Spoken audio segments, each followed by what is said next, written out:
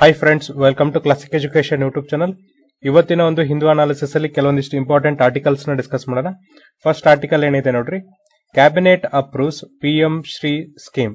So ನೋಡ್ರಿ, cabinet ಏನಪ್ಪ ಅಂದ್ರೆ ಪಿಎಂ ಶ್ರೀ ಸ್ಕೀಮಿಗೆ ಒಪ್ಪಿಗೆಯನ್ನು ಅಧಿಸೂಚಿಸಿದೆ.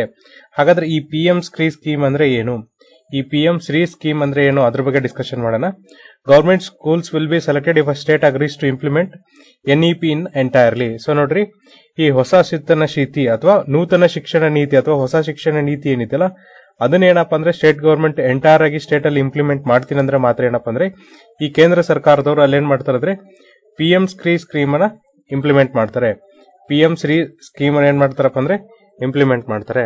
ಸೊ ನೋಡ್ರಿ, ವೆನ್ನೆಸ್ಡೇ ಅಂದ್ರೆ ನಿನ್ನೆ ಏನ್ ಮಾಡಿದಾರಪ್ಪ ಅಂದ್ರೆ ಯೂನಿಯನ್ ಕ್ಯಾಬಿನೆಟ್ ಅವ್ರು ಏನ್ ಮಾಡಿದಾರೆ ಅಂದ್ರೆ ಈ ಪಿಎಂ ಶ್ರೀ ಸ್ಕೀಮ್ಗೆ ಒಪ್ಪಿಗೆಯನ್ನ ಸೂಚಿಸಿದ್ದಾರೆ. ಸೊ ನೋಡ್ರಿ, ಇಲ್ಲಿ ಶ್ರೀ ಅಂದ್ರೆ ಏನಪ್ಪಾ ಅಂದ್ರೆ schools for rising India.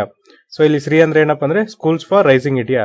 PM schools for rising India ಅಂತ ಹೇಳಿದ್ರೆ ಹೆಸರು, ಅದನ್ನ ಶಾರ್ಟ್ ಆಗಿ ಏನಂತ ಕರೀತಾರೆ ಅಂದ್ರೆ ಪಿಎಂ ಶ್ರೀ ಸ್ಕೂಲ್ ಅಂತ ಕರೀತಾರೆ. ಸೊ ಇವನ್ ಏನ್ ಮಾಡ್ತಾರೆ ಅಂದ್ರೆ ಗವರ್ಮೆಂಟ್ ಸ್ಕೂಲ್ಸ್ ನ ತಗೊಂಡು ಮಾದರಿ ಶಾಲೆಗಳನ್ನಾಗಿ ಮಾಡ್ತಾರೆ. ಸೊ ನೋಡ್ರಿ, ಪಿಎಂ ಶ್ರೀ ಯೋಜನೆಯಲ್ಲಿ ಏನಪ್ಪಾ ಅಂದ್ರೆ ಈ ಸರ್ಕಾರಿ ಶಾಲೆಗಳನ್ನ ತಗೊಂಡು ಮಾದರಿ ಶಾಲೆಗಳನ್ನಾಗಿ ಮಾಡ್ತಾರೆ. ಜೊತೆಗೆ ಏನಪ್ಪಾ ಅಂದ್ರೆ ಈ ಹೊಸದಾಗಿರುವಂತ ನ್ಯಾಷನಲ್ ಎಜುಕೇಶನ್ ಪಾಲಿಸಿ ಏನಿದೆಯಲ್ಲ ಅದನ್ನ ಇಂಪ್ಲಿಮೆಂಟ್ ಅನ್ನ ಮಾಡ್ತಾರೆ. ಸೊ ನೋಡ್ರಿ, ಈ ಸ್ಕೀಮ್ ಏನಿದೆಯಲ್ಲ ಎಂಟೈರ್ಲಿ ಯಾರು ಇಂಪ್ಲಿಮೆಂಟ್ ಮಾಡ್ತಾರಪ್ಪ ಅಂದ್ರೆ ಇದನ್ನ ಕೇಂದ್ರ ಸರ್ಕಾರದವ್ರು ಇಂಪ್ಲಿಮೆಂಟ್ ಮಾಡ್ತಾರೆ. ಆಮೇಲೆ 100% ಸ್ಪಾನ್ಸರ್ಶಿಪ್ ಯಾರು ಮಾಡ್ತಾರೆ ಅಂದ್ರೆ ಇದಕ್ಕೆ ಕೇಂದ್ರ ಸರ್ಕಾರದವರೇ ಮಾಡ್ತಾರೆ. ಅದಕ್ಕೋಸ್ಕರ ಏನಪ್ಪಾ ಅಂದ್ರೆ ಈಗ ಆಲ್ರೆಡಿ 27,360 ಕೋಟಿ ರೂಪಾಯಿನ ತೆಗೆದಿಟ್ಟಿದ್ದಾರೆ. ಇದ್ರ ಜೊತೆಗೆ ನೋಡ್ರಿ, ಈ ಸ್ಕೀಮ್ ಏನಿದೆಯಲ್ಲ ಈ for A period of 5 years ಅಂದ್ರೆ 2022-23 2026-27 ಈ ಸ್ಕೀಮ್ ಅನ್ನ ಇಂಪ್ಲಿಮೆಂಟ್ ಮಾಡ್ತಾರೆ. ಅದಕ್ಕೋಸ್ಕರ ಈ ಸ್ಕೀಮ್ ಅಲ್ಲಿ ಎಷ್ಟು ಶಾಲೆಗಳನ್ನ ಸೆಲೆಕ್ಟ್ ಮಾಡಿದ್ದಾರೆ ಅಂದ್ರೆ 14,500 ಶಾಲೆಗಳನ್ನ ಸೆಲೆಕ್ಟ್ ಮಾಡಿದ್ದಾರೆ. ಆಮೇಲೆ ನೋಡ್ರಿ, ಈ ಆಗ್ಲೇ ಹೇಳ್ದಂಗೆ ಸ್ಕೂಲ್ಸ್ ನ ಯಾವಾಗ ಸೆಲೆಕ್ಟ್ ಮಾಡ್ತಾರಪ್ಪ ಅಂದ್ರೆ ಯಾವಾಗ ರಾಜ್ಯ ಸರ್ಕಾರದವರು ಕಂಪ್ಲೀಟ್ ಆಗಿ ಏನಪ್ಪಾ ಅಂದ್ರೆ ಈ ನ್ಯಾಷನಲ್ ಎಜುಕೇಶನ್ ಪಾಲಿಸಿನ ಇಂಪ್ಲಿಮೆಂಟ್ ಮಾಡುತ್ತಲ್ಲ, ಅವಾಗ ಮಾತ್ರ ಏನಪ್ಪಾ ಅಂದ್ರೆ ಈ ಪಿಎಂ ಸ್ಕೂಲ್ ಫಾರ್ ರೈಸಿಂಗ್ ಇಂಡಿಯಾನ ಮಾತ್ರ ಇಂಪ್ಲಿಮೆಂಟ್ ಮಾಡ್ತಾರೆ. ಜೊತೆಗೆ ನೋಡ್ರಿ, ಈ ಎನ್ಇಪಿ ಇಂಪ್ಲಿಮೆಂಟ್ ಮಾಡೋದು ಎಂಟೈರ್ ಪ್ರೊಸೆಸ್ ಯಾರ ಮೇಲೆ ಇರುತ್ತೆ ಅಂದ್ರೆ ಕೇಂದ್ರ ಸರ್ಕಾರದ ಇರುತ್ತೆ. ಏನಾದ್ರೂ ಕ್ವಾಲಿಟಿ ಮ್ಯಾಟ್ರಿಕ್ಸ್ ಬೇಕಾದ್ರೆ, ಫಾರ್ ಎಕ್ಸಾಂಪಲ್ ಈಗ ಹೊಸ ಶಿಕ್ಷಣ ನೀತಿ ಬಂದ್ರೆ, ನೂತನ ಶಿಕ್ಷಣ ನೀತಿ ಬಂದ್ರೆ ಅದಕ್ಕೆ ಕಲಿಸಕ್ ಬೇಕಾದಂತ ಶಿಕ್ಷಕರು ಬೇಕು, ಅದನ್ನು ಯಾರು ಕೊಡ್ತಾರೆ ಅಂದ್ರೆ ಕೇಂದ್ರ ಸರ್ಕಾರದವರೇ ಕೊಡ್ತಾರೆ. ಅಡಿಷನಲ್ ರಿಸೋರ್ಸ್ ಅನ್ನು ಕೂಡ ಏನಪ್ಪಾ ಅಂದ್ರೆ ಕೇಂದ್ರ ಸರ್ಕಾರದವರು ಇಲ್ಲಿ ಕೊಡ್ತಾರೆ. ಹಾಗಾದ್ರೆ ಒಂದು ಸ್ಕೂಲು ಪಿಎಂ ಶ್ರೀ ಸ್ಕೂಲ್ ಆದ್ರೆ ಏನಿದ್ರ ಬೆನಿಫಿಟ್ಸ್ ಅಪ್ಪ? ಈಗ ಫಾರ್ ಎಕ್ಸಾಂಪಲ್ ನೋಡ್ರಿ, ನಾವ್ ಅಂತೀವಿ ಪಿಎಂ ಶ್ರೀ ಸ್ಕೀಮ್ ನ ಇಂಪ್ಲಿಮೆಂಟ್ ಮಾಡ್ತಾರೆ ಅಂತ ಹೇಳ್ತಿದ್ದೀನಿ. ಆದ್ರೆ ಪಿಎಂ ಶ್ರೀ ಸ್ಕೂಲಿನ ಇಂಪ್ಲಿಮೆಂಟ್ ಮಾಡಿದ್ರೆ ಆ ಶಾಲೆಗಾಗುವ ಲಾಭಗಳೇನಂದ್ರೆ, ಸೊ ನೋಡ್ರಿ, ಆ ಶಾಲೆಗೆ ಏನಪ್ಪಾ ಅಂದ್ರೆ 2 ಕೋಟಿ ರೂಪಾಯಿ ರಿಸೀವ್ ಆಗುತ್ತೆ. ಅಂದ್ರೆ ಆ ಶಾಲೆಗಳು 2 ಕೋಟಿಯನ್ನ ರಿಸೀವ್ ಮಾಡ್ತಾರೆ. ಅದನ್ನೇನಪ್ಪ ಅಂದ್ರೆ ಡೈರೆಕ್ಟ್ ಆಗಿ ಸ್ಕೂಲಿನ ಅಕೌಂಟ್ಗೆ ಟ್ರಾನ್ಸ್ಫರ್ ಮಾಡ್ತಾರೆ. ಡಿಬಿಟಿ ಡೈರೆಕ್ಟ್ ಬೆನಿಫಿಟ್ ಟ್ರಾನ್ಸ್ಫರ್ ಮೂಲಕ ಸ್ಕೂಲಿನ ಅಕೌಂಟ್ಗೆ ಟ್ರಾನ್ಸ್ಫರ್ ಮಾಡ್ತಾರೆ. ಅಲ್ಲಿ ಏನ್ ಮಾಡ್ಬೋದಪ್ಪ ಅಂದ್ರೆ ಆ ಸ್ಕೂಲಿನ ಪ್ರಿನ್ಸಿಪಾಲ್ಸ್ ಮತ್ತೆ ಲೋಕಲ್ ಕಮ್ಯುನಿಟಿ ಅವರು ಕೂಡ್ಕೊಂಡು ಆ ಸ್ಕೂಲಿನ 40% ಫಂಡ್ ಅಂದ್ರೆ ಆಲ್ಮೋಸ್ಟ್ 80 ಲಕ್ಷವನ್ನ ಏನಪ್ಪಾ ಅಂದ್ರೆ ಖರ್ಚು ಮಾಡಬಹುದು. ಯಾವ್ದಕ್ಕಂದ್ರೆ ಸ್ಕೂಲ್ ಇಂಪ್ರೂವ್ಮೆಂಟ್ ಮಾಡಕ್ಕೆ ಖರ್ಚು ಮಾಡಬಹುದು ಅಂತ ಹೇಳ್ತಾರೆ. ಜೊತೆಗೆ ನೋಡ್ರಿ, ನಿಮ್ಗೆಲ್ಲರಿಗೂ ಗೊತ್ತು NIRF national institutional ranking framework ಅಂತ. ಸೊ ಇದನ್ನೇನಪ್ಪ ಅಂದ್ರೆ ಹೈಯರ್ ಎಜುಕೇಶನ್ ಮಿನಿಸ್ಟ್ರಿ ಅವರು ಇಂಪ್ಲಿಮೆಂಟ್ ಮಾಡ್ತಾರೆ. ಏನೇನು ದೊಡ್ಡ ದೊಡ್ಡ ಇನ್ಸ್ಟಿಟ್ಯೂಟ್ ಇದೆಯಲ್ಲ ಅದ್ರ ರ್ಯಾಂಕಿಂಗ್ ಫ್ರೇಮ್ವರ್ಕ್ ಕೊಡಕ್ಕೆ. ಅದೇ ತರನಾಗಿ ಏನಪ್ಪಾ ಅಂದ್ರೆ ಇಲ್ಲಿ ಪಿಎಂ ಶ್ರೀ ಯೋಜನೆ ಒಳಗೆ ಏನಪ್ಪಾ ಅಂದ್ರೆ ಇಲ್ಲಿ ಒಂದು ಇಂಡೆಕ್ಸ್ ಇದೆ. ಯಾವ್ದಪ್ಪ ಅಂದ್ರೆ SQAF ಅಂತ. ಇದ್ರ ಹೆಸರೇನಪ್ಪ ಅಂದ್ರೆ ಸ್ಕೂಲ್ ಕ್ವಾಲಿಟಿ ಅಸೆಸ್ಮೆಂಟ್ ಫ್ರೇಮ್ವರ್ಕ್.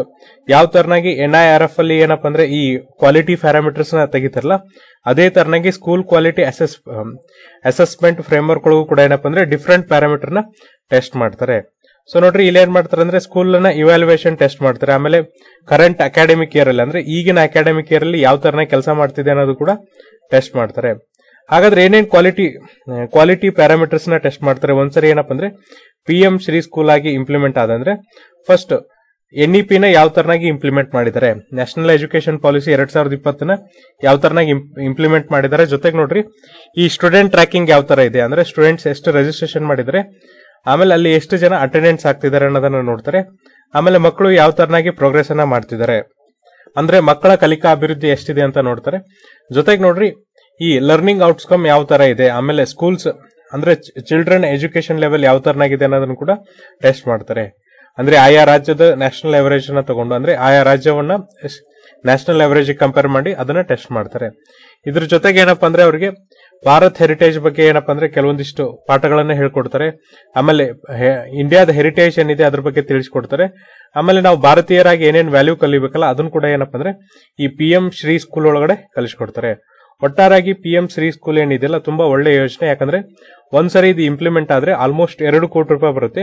ಆ 2 ಕೋಟಿಲಿ ನೀವು ಆಲ್ಮೋಸ್ಟ್ 40% ಅಂದ್ರೆ 80 ಲಕ್ಷವನ್ನ ಬಳಸ್ಕೊಳ್ಳೋದ್ರಿಂದ ನಿಮ್ಗೆ ಏನಪ್ಪಾ ಅಂದ್ರೆ ನಿಮ್ಮ ಸ್ಕೂಲಿನ ಅಭಿವೃದ್ಧಿಗೆ ಬೇಕಾದಂತ ಇನ್ಫ್ರಾಸ್ಟ್ರಕ್ಚರ್ ಇರ್ಬೋದು ಅಥವಾ ಅದರ್ ಫೆಸಿಲಿಟೀಸ್ ಇರ್ಬೋದು, ಅದನ್ನ ಮಾಡಿ ಹೆಚ್ಚು ಜನನ ನೀವೇನಪ್ಪ ಅಂದ್ರೆ ಸರ್ಕಾರಿ ಶಾಲೆಗಳಿಗೆ ಅಟ್ರಾಕ್ಟ್ ಅನ್ನ ಮಾಡಬಹುದಾಗಿದೆ. ಹಾಗಾದ್ರೆ ನಮ್ಮ ನೆಕ್ಸ್ಟ್ ಆರ್ಟಿಕಲ್ ಏನಿದೆಯಪ್ಪ ಅಂದ್ರೆ, ಸೊ ನೋಡ್ರಿ ನೆಕ್ಸ್ಟ್ ಆರ್ಟಿಕಲ್ ಏನಿದೆ ಅಂದ್ರೆ the mandatory requirement for packaged commodities. So ಇಲ್ಲೇನಪ್ಪ ಅಂದ್ರೆ ರೀಸೆಂಟ್ ಆಗಿ ಒಂದು ಆರ್ಡರ್ ಬಂದಿದೆ, ಅದ್ರ ಬಗ್ಗೆ ನಾವೇನಪ್ಪ ಅಂದ್ರೆ ಡಿಸ್ಕಷನ್ ಅನ್ನ ಮಾಡ್ತಿದೀವಿ.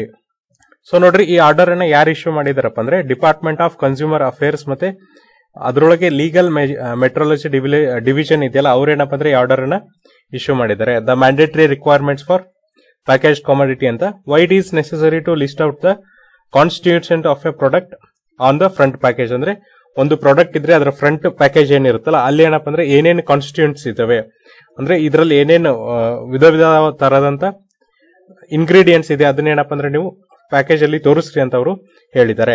ಸೊ ನೋಡ್ರಿ ಆಗ್ಲೇ ನೋಟಿಫಿಕೇಶನ್ ಹೇಳ್ದಂಗೆ ಏನಪ್ಪ ಅಂದ್ರೆ department of consumer affairs legal minority division ಏನ್ ಮಾಡಿದೆ ಅಂದ್ರೆ ಈ ಮ್ಯಾನುಫ್ಯಾಕ್ಚರ್ಸ್ಗೆ ಅಂದ್ರೆ ಯಾರೆಲ್ಲ ಉತ್ಪಾದಕರು ಇದಾರೆ ಆಮೇಲೆ ಯಾರೆಲ್ಲ ಪ್ಯಾಕೇಜ್ ಮಾಡ್ತಾರೆ ಇಂಪೋರ್ಟರ್ಸ್ಗೆ ಅವ್ರಿಗೆಲ್ಲ ಏನ್ ಹೇಳಿದೆ ಅಂದ್ರೆ ಕ್ಲಿಯರ್ ಆಗಿ ಹೇಳಿದೆ, ಇನ್ಮೇಲೆ ನೀವೇನ್ ಮಾಡ್ಬೇಕಪ್ಪ ಅಂತಂದ್ರೆ ಈ ಫ್ರಂಟ್ ಪೇಜ್ ಅಲ್ಲಿ ಏನ್ ಮಾಡ್ಬೇಕಂದ್ರೆ ನೀವು ಏನೇನ್ ಇಂಗ್ರೀಡಿಯೆಂಟ್ಸ್ ಇದೆ, ಏನೇನ್ ನೆಸೆಸರಿ ಇದೆ, ಏನೇನ್ ನಿಮ್ಮ ಪ್ಯಾಕೇಜ್ ಪ್ರಾಡಕ್ಟ್ ಅಲ್ಲಿ ಇಂಗ್ರೀಡಿಯೆಂಟ್ಸ್ ಇದೆ ಅದನ್ನ ನೀವೇನ್ ಮಾಡ್ಬೇಕಂದ್ರೆ ಪೇಸ್ಟ್ ಅನ್ನ ಮಾಡ್ಬೇಕಂತ ಹೇಳಿದ್ದಾರೆ. ಅದಕ್ಕೋಸ್ಕರ ನೋಡ್ರಿ ಅವರು ಪ್ಯಾಕೇಜ್ ಕಮಾಡಿಟಿ ರೂಲ್ಸ್ 2011ಕ್ಕೆ ತಿದ್ದುಪಡಿಯನ್ನ ತಂದಿದ್ದಾರೆ. ಸೊ ಯಾವ್ದಕ್ಕೆ ತಿದ್ದುಪಡಿಯನ್ನು ತಂದಿದ್ದಾರೆ ಅಂದ್ರೆ ಪ್ಯಾಕೇಜ್ ಕಮಾಡಿಟಿ ರೂಲ್ಸ್ 2011ಕ್ಕೆ ತಿದ್ದುಪಡಿಯನ್ನ ತಂದಿದ್ದಾರೆ.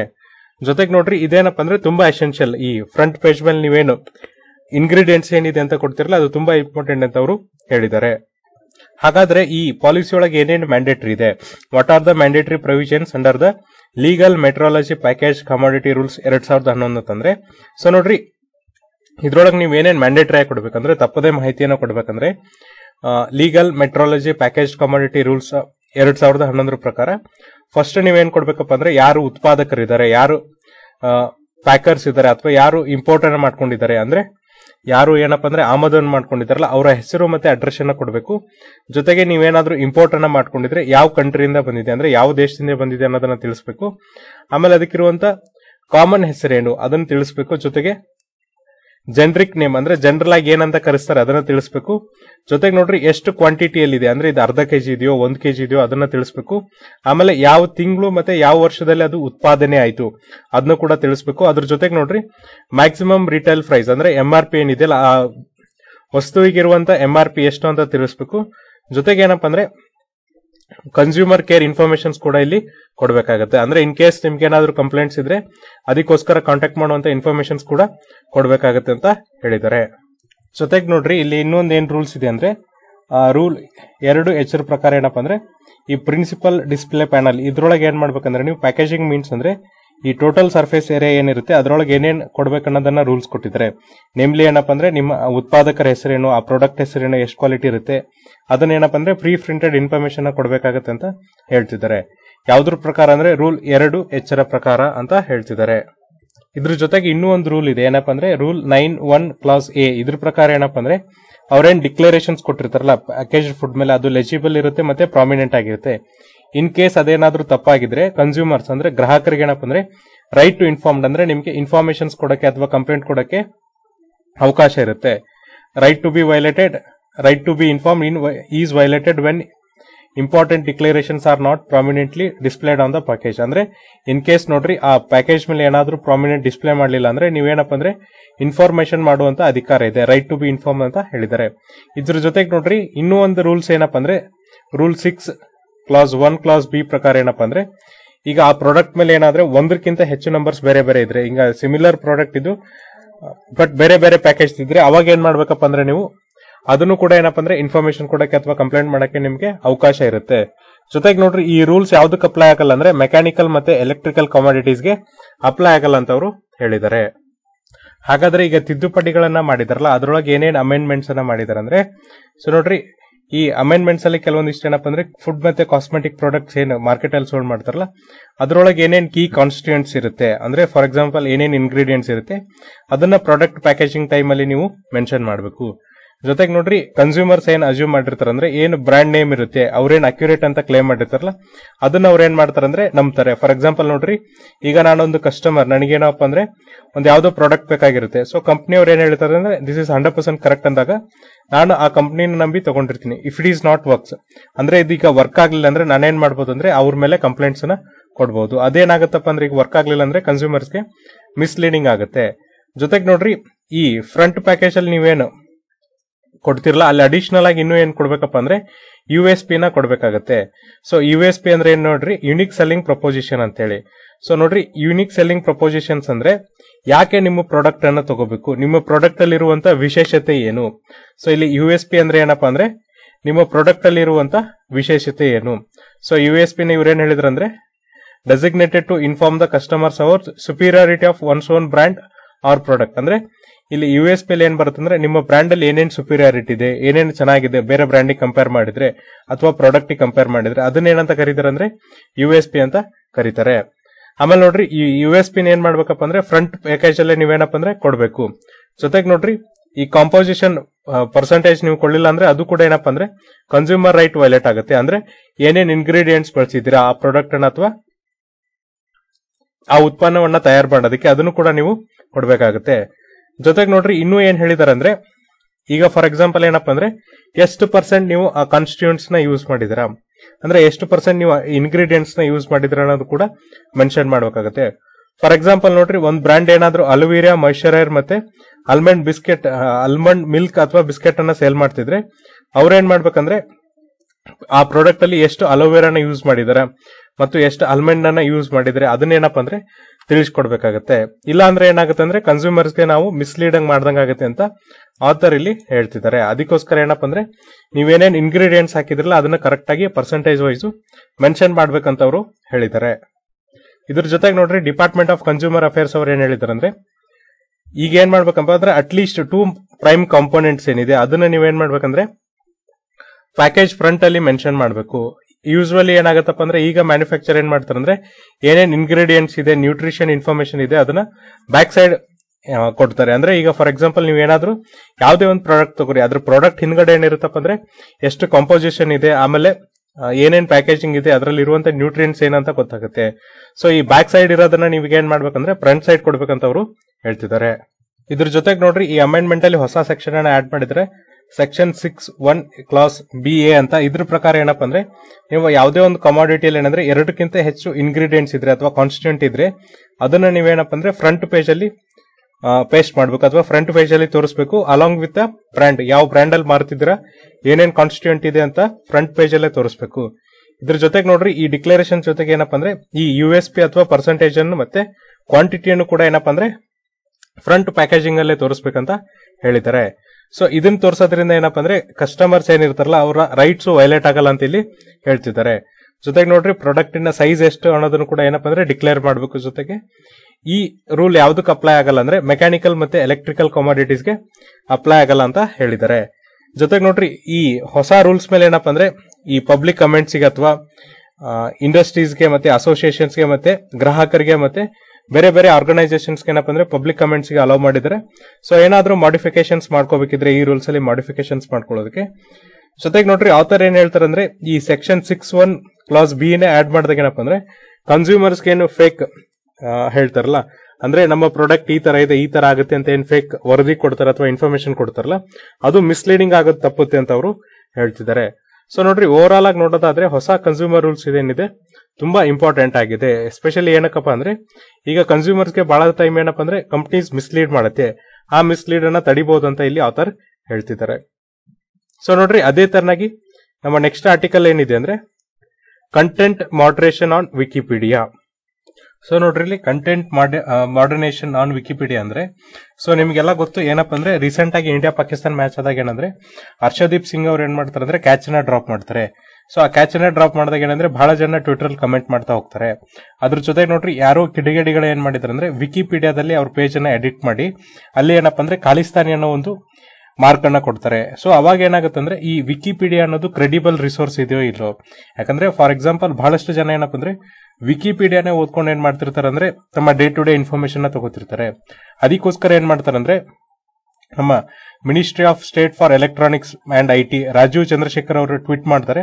ಜೊತೆಗೆ ನೋಡ್ರಿ ವಿಕಿಮೀಡಿಯಾ ಕಂಪ್ನಿ ಅಂದ್ರೆ ವಿಕಿಪೀಡಿಯಾದ ಫಾದರ್ ಕಂಪ್ನಿ ಆಗಿದ್ದಕ್ಕೆ ಏನಪ್ಪಾ ಅಂದ್ರೆ ಅವರು ಒಂದು ನೋಟಿಸ್ ಅನ್ನ ಕೊಡ್ತಾರೆ. ನೀವೇನಂದ್ರೆ ನಮಗೆ ಎಕ್ಸ್ಪ್ಲನೇಷನ್ ಅನ್ನ ಕೊಡ್ರಿ, ಇದು ಯಾವ ತರನಾಗಿ ಕಂಟೆಂಟ್ ಮಾಡಿಫಿಕೇಶನ್ಸ್ ಆಯ್ತು ವಿತೌಟ್ ಏನಪ್ಪಾ ಅಂದ್ರೆ ನಾವೇನೀಗ ಇಂಟರ್ನೆಟ್ IT ರೂಲ್ಸ್ ಪ್ರಕಾರ ಏನಪ್ಪಾ ಅಂದ್ರೆ ಟ್ರಸ್ಟೆಡ್ ಸೋರ್ಸ್ ಇದ್ರೆ ಮಾತ್ರ ಕೊಡಬೇಕು. ಮತ್ತೆ ಅದೇನಪ್ಪಾ ಅಂದ್ರೆ ಸೇಫ್ಟಿ ಆಗಿರ್ಬೇಕು ಮತ್ತೆ ಟ್ರಸ್ಟೆಡ್ ಸೋರ್ಸ್ ಇರಬೇಕು. ಯಾವ ತರನಾಗಿ ನೀವೇನಪ್ಪಾ ಅಂದ್ರೆ ಇದನ್ನ ಈ ಕಂಟೆಂಟ್ ಅನ್ನ ಮಾಡಿಫೈ ಮಾಡಿದ್ರಿ ಅದಕ್ಕೆ ಎಕ್ಸ್ಪ್ಲನೇಷನ್ ಕೊಡ್ರಿ ಅಂತ ಸಮನ್ಸ್ ಮಾಡ್ತಾರೆ. ಅದಕ್ಕೋಸ್ಕರ ನೋಡ್ರಿ ನಾವೇನ್ ಸ್ಟಡಿ ಮಾಡೋಣ ಅಂದ್ರೆ ವಿಕಿಪೀಡಿಯಾ ಅಂದ್ರೆ ಏನು, ಅದು ಯಾವ ತರನಾಗಿ ಫಂಕ್ಷನ್ಸ್ ಮಾಡುತ್ತೆ ಅನ್ನೋದನ್ನ ಸ್ಟಡಿ ಮಾಡ್ತಾ ಹೋಗೋಣ. ಹಾಗಾದ್ರೆ ವಿಕಿಪೀಡಿಯಾ ಅಂದ್ರೆ ಏನು, ಅದ್ರ ಮಾಡೆಲ್ ಯಾವ ತರ ಆಗಿದೆ. ಸೊ ನೋಡ್ರಿ 2001 ಇದು ಫಂಕ್ಷನ್ಸ್ ಮಾಡುತ್ತೆ ಅಂದ್ರೆ ಜಾರಿಗೆ ಬಂತು. ವಿಕಿಪೀಡಿಯಾ ಅನ್ನೋದೇನಪ್ಪ ಅಂದ್ರೆ ಕಾಮನ್ ಹೌಸ್ ಹೋಲ್ಡ್ ನೇಮ್ ಆಗಿದೆ. ಈಗ ಫಾರ್ ಎಕ್ಸಾಂಪಲ್ ನೋಡ್ರಿ ಯಾರಾದ್ರೂ ಏನಾದ್ರೂ ವಿಷಯ ಗೊತ್ತಿರಲಿಲ್ಲ ನಾವೇನಂತೀವಿ ಅಂದ್ರೆ ಜಸ್ಟ್ ವಿಕಿಪೀಡಿಯಾ ನೋಡು ಅಂತ ಹೇಳ್ತೀವಿ. ಆಮೇಲೆ ನೋಡ್ರಿ ಇಲ್ಲೇನ್ ಮಾಡ್ತಾರೆ ಅಂದ್ರೆ multilingual free online encyclopaedia. Multilingual ಅಂದ್ರೆ ಬಹುಭಾಷೆಯ ಫ್ರೀ ಆಗಿ ಉಚಿತವಾಗಿ ಏನಪ್ಪಾ ಅಂದ್ರೆ ಎನ್ಸೈಕ್ಲೋಪೀಡಿಯಾ ಅಂದ್ರೆ ಆ ವ್ಯಕ್ತಿ ಬಗ್ಗೆ ಇರುವಂತ ಪರಿಚಯವನ್ನೆಲ್ಲ ಕೊಡ್ತಾರೆ.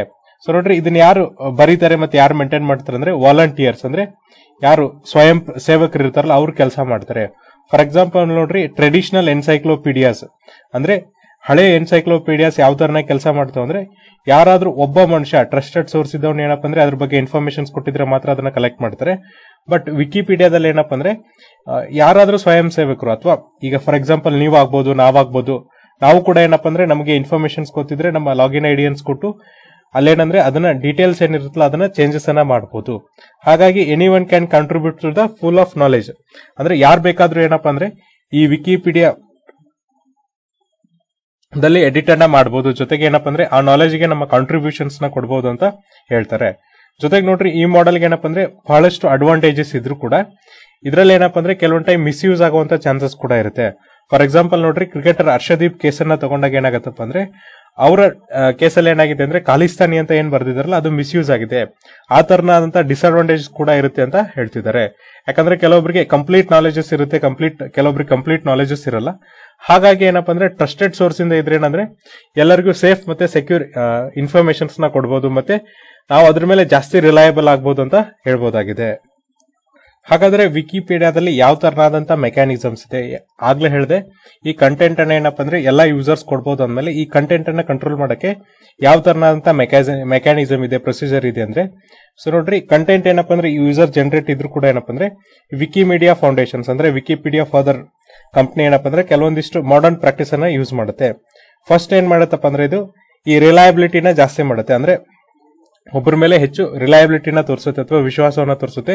ಇದರಿಂದ ಏನಪ್ಪಾ ಅಂದ್ರೆ ವ್ಯಾಂಡಲಿಸಮ್ಸ್ ಅಥವಾ ಡಿಸ್ರಪ್ಟಿವ್ ಎಡಿಟ್ಸ್. ಈಗ ನೋಡ್ರಿ ಒಬ್ಬ ವ್ಯಕ್ತಿ ಬಗ್ಗೆ ಬೇರೆ ಬೇರೆ ಸೋರ್ಸ್ ಕೊಟ್ಟಾಗ ಏನಾಗುತ್ತೆ ಅಂದ್ರೆ ಒಬ್ರು ಅವ್ರನ್ನ ಲೈಕ್ ಮಾಡಬಹುದು, ಇನ್ನೊಬ್ರು ಏನಪ್ಪಾ ಅಂದ್ರೆ ಡಿಸ್ಲೈಕ್ ಮಾಡಬಹುದು. ಅವಾಗ ಏನಾಗುತ್ತೆ ಅಂದ್ರೆ ಅಲ್ಲಿ ಪರಸ್ಪರರ ಚೇಂಜಸ್ ಮಾಡ್ತಾರೆ. ಇದರಿಂದ ಯೂಸರ್ಸ್ ಕೂಡ ಏನಪ್ಪಾ ಅಂದ್ರೆ ತುಂಬಾ ಈ ಕ್ರಿಟಿಕಲ್ ಇನ್ಫಾರ್ಮೇಶನ್ಸ್ ಏನ್ ಮತ್ತೆ ಜೆನ್ಯೂನ್ ಇನ್ಫಾರ್ಮೇಶನ್ ಸಿಗಲ್ಲ. ಅದಕ್ಕೋಸ್ಕರ ಏನಪ್ಪಾ ಅಂದ್ರೆ ಫಸ್ಟ್ ಅವ್ರು ಏನ್ ಮಾಡಿದ್ರೆ ಅಂದ್ರೆ ಒಬ್ಬರ ಮೇಲೆ ರಿಲಯಬಿಲಿಟಿ ಜಾಸ್ತಿನ ಮಾಡಿದ್ದಾರೆ. ಆಮೇಲೆ ನೋಡ್ರಿ ಕೆಲವೊಂದು ರಿಸ್ಟ್ರಿಕ್ಷನ್ಸ್ ಕೂಡ ಮಾಡಿದ್ದಾರೆ. ಅದಕ್ಕೆ ಅವ್ರು ಏನಂತ ಹೆಸರಿಟ್ಟಿದ್ದಾರೆ ಅಂದ್ರೆ ಪ್ರೊಟೆಕ್ಷನ್ಸ್ ಅಂತ ಇಟ್ಟಿದ್ದಾರೆ, ಅಂದ್ರೆ ಭದ್ರತೆಗಳು ಅಂತ ಹೆಸರಿಟ್ಟಿದ್ದಾರೆ. ಸೊ ನೋಡ್ರಿ ಯಾವ ಪೇಜಸ್ ಮೇಲೆ ಹೆಂಗ್ ಪ್ರೊಟೆಕ್ಟ್ ಮಾಡ್ಬೇಕು ಅನ್ನೋದನ್ನ ಏನಪ್ಪಾ ಅಂದ್ರೆ ಎಷ್ಟು ಅದು ವಲ್ನರೇಬಲ್ ಇರುತ್ತೆ ಅಥವಾ ಎಷ್ಟು ಡಿಸ್ಟ್ರಪ್ಷನ್ ಇರುತ್ತೆ, ಎಷ್ಟು ಅಬ್ಯೂಸ್ ಆಗುತ್ತೆ ಅನ್ನೋದ್ರ ಮೇಲೆ ಅವರು ಡಿಸೈಡ್ ಅನ್ನ ಮಾಡ್ತಾರೆ. ಸೊ ನೋಡ್ರಿ ಈ ಪ್ರೊಟೆಕ್ಷನ್ ಸಿಸ್ಟಮ್ ನ ಇಂಪ್ಲಿಮೆಂಟ್ ಮಾಡೋದಕ್ಕೋಸ್ಕರ ಏನಪ್ಪಾ ಅಂದ್ರೆ ವಿಕಿಪೀಡಿಯಾ ಕ್ಲಾಸಿಫೈ ಮಾಡುತ್ತೆ ಯೂಸರ್ಸ್ ನ. ಏನಪ್ಪಾ ಅಂದ್ರೆ ಯಾವ ತರನಾಗಿ ಯೂಸರ್ಸ್ಗೆ ಎಡಿಟಿಂಗ್ ರೈಟ್ಸ್ ಇರ್ಬೇಕು ಅನ್ನೋದನ್ನ ಯೂಸ್ ಮಾಡುತ್ತೆ. ಫಾರ್ ಎಕ್ಸಾಂಪಲ್ ನೋಡ್ರಿ ಒಂದನ್ನ ಫುಲ್ ಪ್ರೊಟೆಕ್ಷನ್ ಅಂತ ಕೊಟ್ಬಿಟ್ರೆ ಪೇಜ್ ಅನ್ನ ಅಲ್ಲೇನ್ ಮಾಡ್ಬೋದು ಅಂದ್ರೆ certain number of users can edit ಅಂದ್ರೆ ಬಹಳ ಹೈಯೆಸ್ಟ್ ಲೆವೆಲ್ ಇರುವಂತ ಯೂಸರ್ಸ್ ಮಾತ್ರ ಏನಪ್ಪಾ ಅಂದ್ರೆ ಆ ಪೇಜ್ ಅನ್ನ ಎಡಿಟ್ ಮಾಡಬಹುದು ಅಂತ ಹೇಳಿದ್ದಾರೆ. ಅವ್ರಿಗೆ ಮಾತ್ರ ಏನಪ್ಪಾ ಅಂದ್ರೆ ಫುಲ್ ಎಡಿಟ್ ಮಾಡುವಂತ ರೈಟ್ಸ್ ಇರುತ್ತೆ. ಇದಾದ್ಮೇಲೆ ಇದಕ್ಕಿಂತ ಚೂರು ಕಮ್ಮಿ ಲೆವೆಲ್ ಯಾವ್ದಪ್ಪ ಅಂದ್ರೆ ಸೆಮಿ ಪ್ರೊಟೆಕ್ಷನ್ ಅಂತ. ಸೊ ಈ ಸೆಮಿ ಪ್ರೊಟೆಕ್ಷನ್ ಲೆವೆಲ್ ಅಲ್ಲಿ ಏನಪ್ಪಾ ಅಂದ್ರೆ ಯಾರು ಅನ್ರಿಜಿಸ್ಟರ್ಡ್ ಯೂಸರ್ಸ್ ಇರ್ತಾರಲ್ಲ ಅವ್ರಿಗೆ ಏನಪ್ಪಾ ಅಂದ್ರೆ ಯಾವುದೇ ತರನಂತ ಎಡಿಟಿಂಗ್ ರೈಟ್ಸ್ ಇರಲ್ಲ. ಓನ್ಲಿ ಏನಪ್ಪಾ ಅಂದ್ರೆ ಈ ರಿಜಿಸ್ಟರ್ಡ್ ರೈಟರ್ಸ್ ಅಂದ್ರೆ ಯಾರೆಲ್ಲ ರಿಜಿಸ್ಟರ್ಡ್ ಆಗಿರ್ತಾರಲ್ಲ ಅವ್ರು ಮಾತ್ರ ಏನ್ ಮಾಡ್ಬೋದು ಅಂದ್ರೆ ಎಡಿಟ್ ಅನ್ನ ಮಾಡಬಹುದು. ಅವ್ರಿಗೆ ಮಾತ್ರ ಏನಪ್ಪಾ ಅಂದ್ರೆ ಈ ಕಂಟೆಂಟ್ ಅನ್ನ ಚೇಂಜ್ ಮಾಡುವಂತ ಅವಕಾಶ ಇರುತ್ತೆ. ಅವ್ರಿಗೆ ಏನಪ್ಪಾ ಅಂದ್ರೆ ಎಡಿಟರ್ ಹಕ್ಕಿರುತ್ತೆ ಅಂತ ಅವರು ಹೇಳ್ತಿದ್ದಾರೆ. ಸೊ ಇನ್ನೊಂದು ಪ್ರೊಟೆಕ್ಷನ್ ಯಾವ್ದಿದೆಯಪ್ಪ ಅಂದ್ರೆ ಪೆಂಡಿಂಗ್ ಚೇಂಜಸ್ ಅಂತ ಹೇಳಿ. ಸೊ ನೋಡ್ರಿ ಇದ್ರೊಳಗೆ ಏನಪ್ಪಾ ಅಂದ್ರೆ ನೀವೇನಾದ್ರೂ ಚೇಂಜಸ್ ಅನ್ನ ಮಾಡಿದ್ರು ಸಹ ಪೇಜ್ಗೆ ಅಲ್ಲಿ ಏನ್ ಚೇಂಜ್ ಮಾಡಿರ್ತಿರಲ್ಲ ಅದೇನಪ್ಪಾ ಅಂದ್ರೆ ಒರಿಜಿನಲ್ ಪೇಜ್ ಮೇಲೆ ರಿಫ್ಲೆಕ್ಟ್ ಆಗಲ್ಲ. ಫಾರ್ ಎಕ್ಸಾಂಪಲ್ ನೋಡ್ರಿ, ನಾನೇನೋ ಒಂದು ಚೇಂಜ್ ಅನ್ನ ಮಾಡಿರ್ತೀನಿ, ಆ ಚೇಂಜ್ ಏನಪ್ಪಾ ಅಂದ್ರೆ ಒರಿಜಿನಲ್ ಏನ್ ಪೇಜ್ ಇರುತ್ತಲ್ಲ ಅದರಲ್ಲಿ ರಿಫ್ಲೆಕ್ಟ್ ಆಗಲ್ಲ.